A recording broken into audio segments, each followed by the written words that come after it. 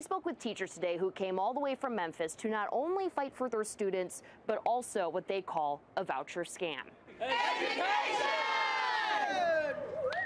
This morning, teachers from all over Tennessee came to not only rally against vouchers, but talk with lawmakers on both sides of the aisle about why the bill needs to die.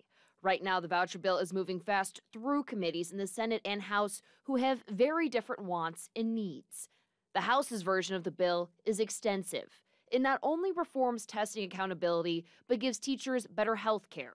We spoke with Memphis teacher Jessica Minton today, who says that is not the way to go about it. And to tie everything on high stakes, whether it's the testing or whether it's we're only going to give raises if you pass the voucher bill, I mean, that's just wrong. The private school voucher bill will go to the House Government Operations Committee and the Senate Finance Committee next. From the Capitol, Marissa Sulik, WSMV4.